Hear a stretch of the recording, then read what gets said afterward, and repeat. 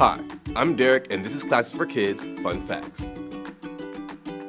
The percussionists are the drummers of the orchestra, but they play more than just drums. The percussion family of instruments includes anything that's played by being hit, shaken, or rubbed, like a xylophone, chimes, and gong.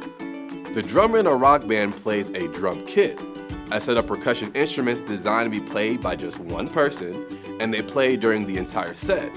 But in an orchestra, there are several players in a percussion section, each playing one instrument at a time. That might include the instruments that make up a drum kit, such as a snare drum, tom-tom, bass drum, and cymbals.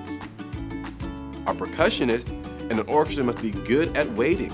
There can be dozens of measures with no percussion, and then comes an important cymbal crash. Don't worry though, they're counting the measures and they will for sure be there. I'm Derek, and this is Classes for Kids Fun Facts.